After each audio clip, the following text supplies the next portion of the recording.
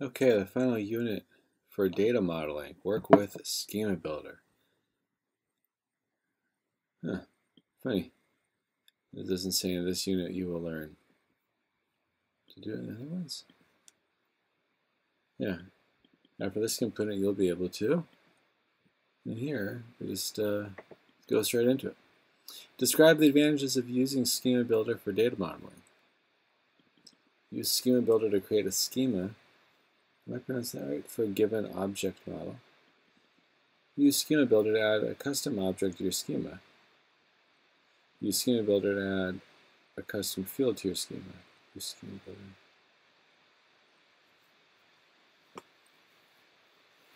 Use Schema Builder to create a schema for a given object model. Add a custom object to your schema. Add a custom field. So we're going to use Schema Builder to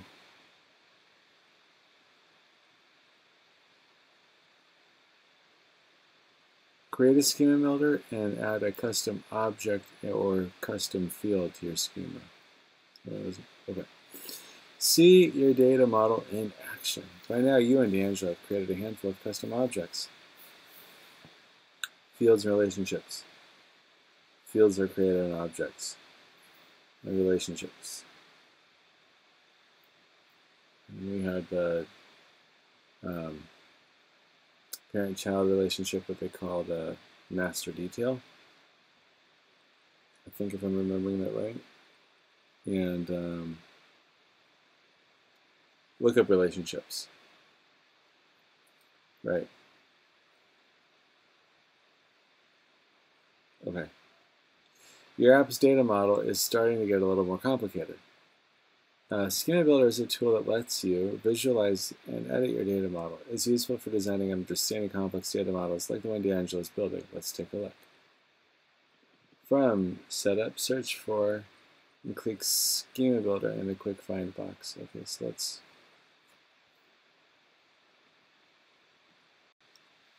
okay. Now I got that open. So we're going to go to Setup.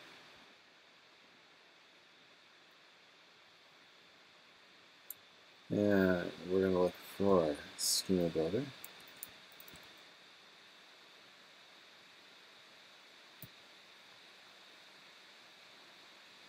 Okay. On the left panel, click Clear All.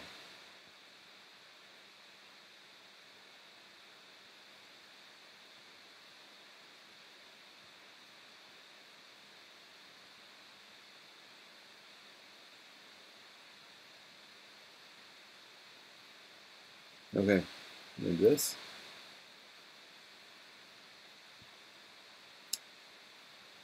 Check contact favorite offer on property.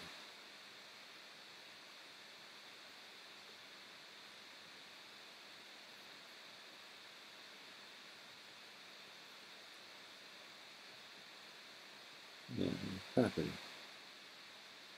Okay.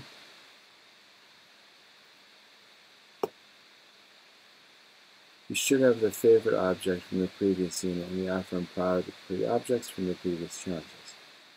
You should see something like this.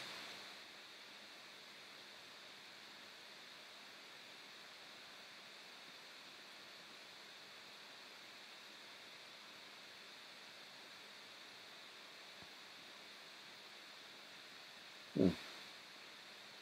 Okay, what's just happening?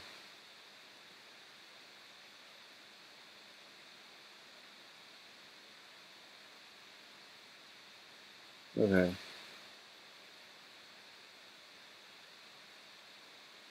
Okay. It sort of looks like that, but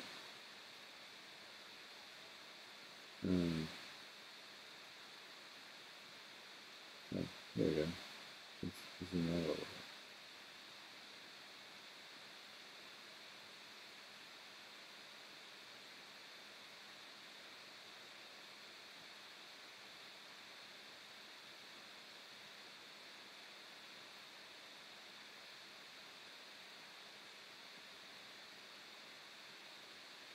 Okay, so a warning, you might have to move things around a little bit so they look pretty.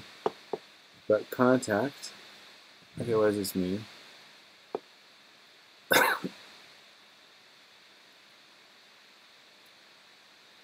Okay, contact goes to offer and favorite, and then property. Okay, so this is, the light blue lines are lookup relationships, and the solid red lines, a solid maroon here, looks like that's the master detail relationship, and the red lines next to each of these, those are the required fields.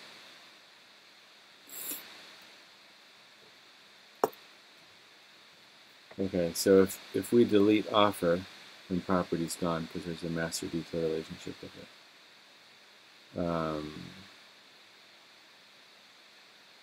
I wonder though if something has two master detail relationships. Is that possible? Apparently it's possible because that's what it looks like we have here. Master detail relationship from favorite to property, and master detail relationship from offer to property. So if you delete one of them, do both go away? I don't know. Notice that you can drag and drop these objects around the canvas. It's really funny. I had to do that on my own to figure that out. Okay. Should have kept reading. This doesn't change your objects or relationships, but it can help you visualize your data model. This is what a data model looks like in a more useful way. Schema Builder is a handy tool for introducing your Salesforce customizations to a coworker, or explaining the way data flows throughout your system.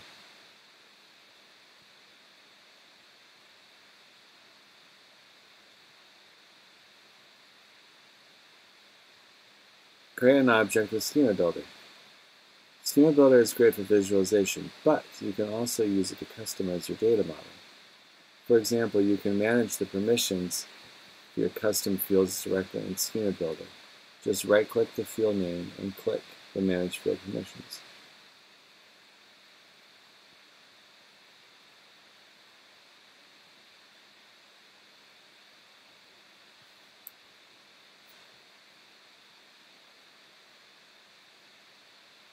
Yeah, that's actually pretty cool.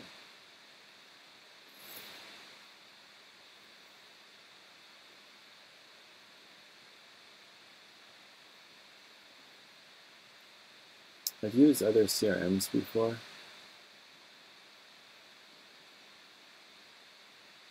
And so I feel like it's a little bit like the difference between flying a paper airplane and flying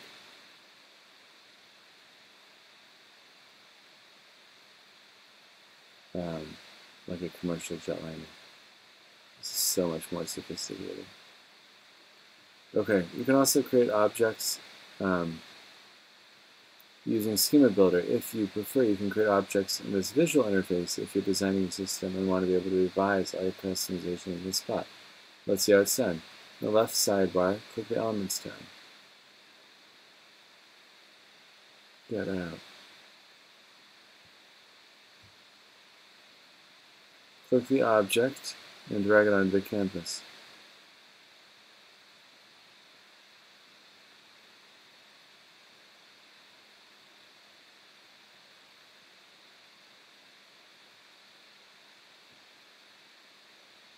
Okay, you can enter whatever you want.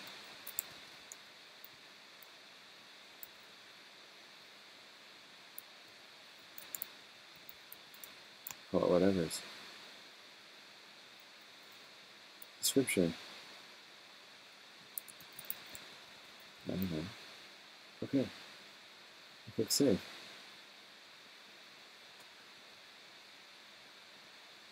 Cool.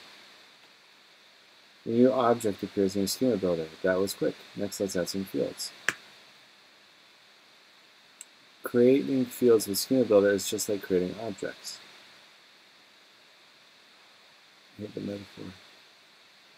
From the Elements tab, choose a field type and drag it to the object you just created. fields, auto number, formula, roll up, summary, lookup, hierarchy, master detail.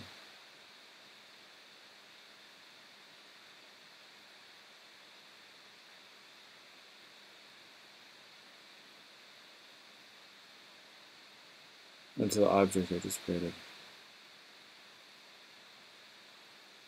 Yeah, it's a currency.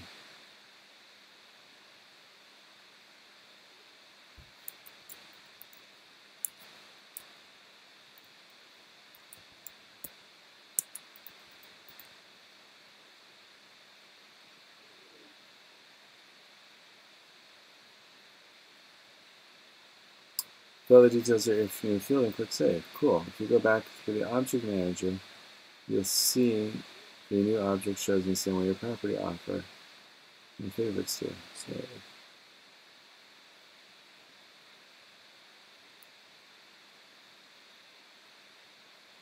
I have no whatever field.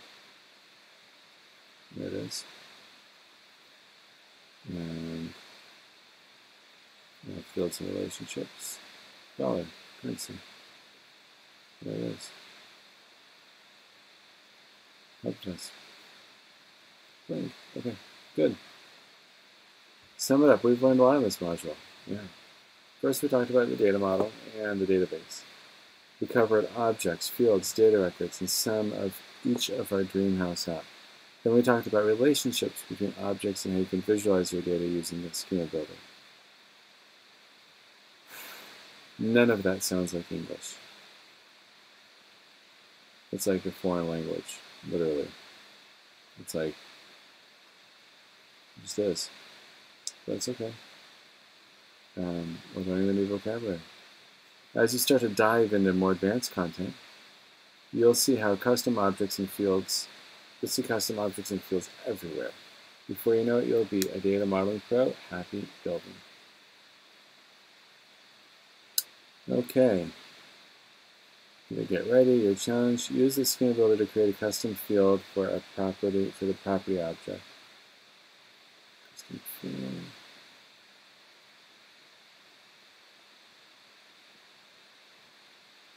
This is the property object. With fields on objects. Yeah. Dreamhouse brokers often visit properties with their clients. They want to see on the property record where the property is located.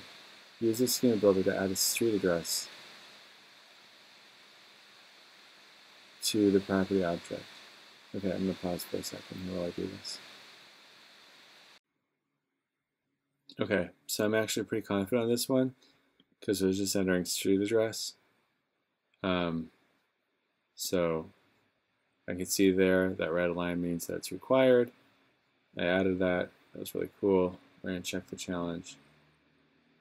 Let's see how it goes.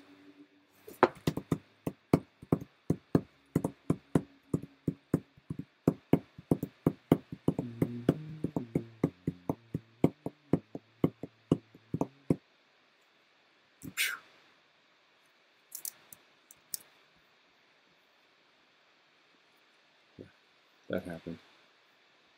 Thanks for watching.